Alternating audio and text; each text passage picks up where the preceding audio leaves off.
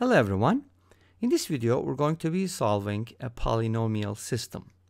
We have x times the quantity x plus y plus z equals 1, y times the quantity x plus y plus z equals 2, and z times the quantity x plus y plus z equals 6. And we're going to be solving for x, y, and z. Great. So we don't really have the symmetry that we sometimes get with systems. For example, if you look at these equations, x, y, z don't play the same role because the constants are different on the right-hand side. Okay, so the values of x, y, z cannot really easily be interchanged. Anyways, let's go ahead and go about solving this problem. I'm going to be presenting two methods. Let's start with the first one. All right. So for my first method, I'm going to do the following. Let's go ahead and number these equations. Let this be equation number 1, let this be equation number 2, and let this be equation number 3. First of all, I'm going to divide 1 by 2. Okay? Let's go ahead and do that and simplify it. And then I'll be dividing 1 by 3. You could also do 2 by 3, doesn't matter, same thing. But when I divide the first equation by the second equation, that should give me 1/2. And now we can go ahead and simplify. Obviously, we do need the condition that x plus y plus z does not equal 0. I mean, that should be obvious, because if that's the case, then you can't really find any x, y, z values. And obviously, that's not gonna happen, right? It doesn't satisfy the system. So x plus y plus z does not equal 0. Let's go ahead and simplify this. Now from here we get x to y ratio. You can write y in terms of x or vice versa, but let's go ahead and use a different variable here and write x as k and y as 2k. So the ratio is maintained. All right? And we're going to stick to x equals k because when we do first and third, we can use the same thing. All right, great. Let's go ahead and do first and third now. We have x times x plus y plus z, and that is divided by z times x plus y plus z, and that should equal 1/6, right? Now the same thing happens here when x plus y plus z cancels out. We get the ratio of x to z as 1/6. Great. So from here we can safely say that x equals k and z equals 6k. So here's the thing, here's the critical part. Sometimes with ratio and proportion problems, you don't get the same thing for x, but here we did.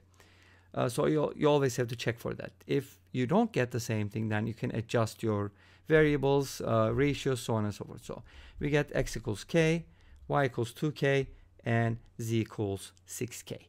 What can I do with this? Well, I have three equations. Let's use the first one. Use number 1. Number 1 is x times x plus y plus z equals 1. Now let's replace x with k, and y with 2k, and z with 6k. And this gives us the following. K plus 2k plus 6k is equal to 9k, and then k times 9k is equal to 9k squared. And that equals 1. From here we get k squared equals 1/9. And that gives us two solutions.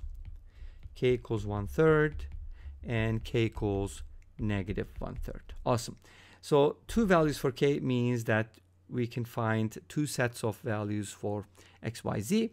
From here, x, y, z is going to be, and I can write it as an ordered pair because obviously they're not going to switch around because that wouldn't satisfy the system. But x comma y comma z can be written as, if k is 1/3, notice that x is equal to k, so x is going to be 1/3, y is going to be 2/3, and z is going to be 6/3, but I can write it as 2, or it's going to be the opposites, -1/3, -2/3, and -2. Okay, those are going to be the possible ordered triples for x, y, z. Now let's go ahead and talk about here you can see that x plus y plus z does not equal 0. Let's go ahead and talk about the second method. All right. My second method is kind of, let me rewrite the system. X times x plus y plus z is equal to 1. With the y, you get a 2. And with the z, you do get a 6. Okay. Why did I pick these numbers? Because 1 plus 2 plus 6 is 9. And we kind of saw that here too, right? K plus 2k plus 6k give us 9. So 9 is a perfect square. That's why I picked these numbers. And this approach basically relies on pretty much the same thing, but slightly differently. We're going to add these equations. You know, if you're solving a system of equations, there's a few things you can do. You can add the equations, you can multiply the equations, you can divide like we used in the first method, and you substitute, obviously. So there's a couple things you can do. Here we're going to add them all up, because adding them up is going to give us the following: x times x plus y plus z, plus y times x plus y plus z, and then plus z times x plus y plus c. Now we're going to get x plus y plus c as a common factor, but notice that it is going to be multiplied by the same thing. So it's going to be this number squared equals 1 plus 2 plus 6, which is 9. And from here you get x plus y plus c is equal to 3, or x plus y plus z is equal to -3. And then by looking at each of these equations, doesn't really matter which one, but let's start with the first one. If x plus y plus z is equal to 1, that means x is equal to 1/3, right? Because this is 3, x needs to be 1/3. And pretty much the same way, you can find the other variables, but let me go ahead and rewrite all those equations. This is equal to 2, so this is 3, therefore this needs to be 2/3. X is 1/3, y is 2/3, and finally with z, we get z times x plus y plus z is equal to 6, and x plus y plus z is equal to 3. Therefore, from here, z becomes 2. But that's just one of the sets. If you go with x plus y plus z equals -3, then you're just going to get the opposites of x, y, z. Let's go ahead and rewrite our ordered triples. It's going to be 1/3. Oopsies, messed up. 1/3, 2/3, and 2.